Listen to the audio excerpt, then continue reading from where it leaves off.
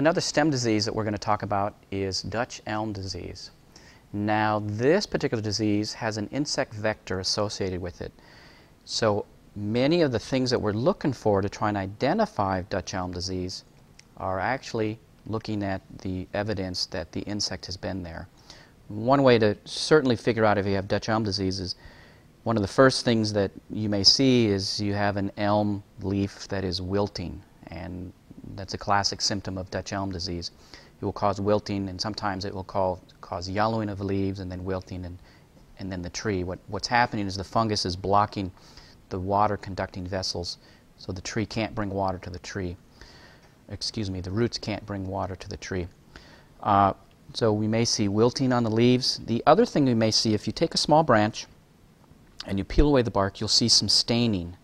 And what's happening here is the fungus is staining the internal xylem, and it's gray to brown. If we were to have a branch here that did not have Dutch elm disease, it would be creamy, pure white. So this staining here is very common symptom of Dutch elm disease. The other thing associated, if you look closely, we see some insect galleries. And these particular insect galleries are from the insect that is actually moving the fungus around. And this is actually Scolitis multistriatus. And it's called that because it makes the gallery that goes up and down with the wood, and it lays its eggs, and all the insects scatter, and it's multi-striations. And we have another example here. There's also another insect vector associated with this, and this is the native elm bark beetle.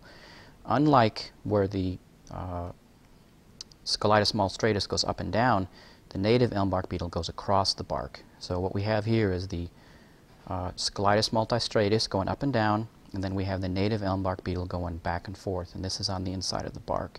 So when you see these two insect galleries associated with elm bark, you can pretty much assume you have Dutch elm disease.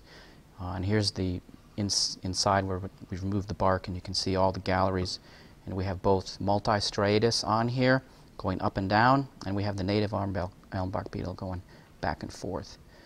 And we also have a very teeny tiny insect which if you were to take a hand lens you could see the Scolitis multistriatus, tiny little insect associated with Dutch elm disease. So we would see wilting on the elm, we may see yellowing on the elm, we may see staining on the xylem, and we would see the gallery, the two gallery patterns, up and down and across, and that would be Dutch elm disease.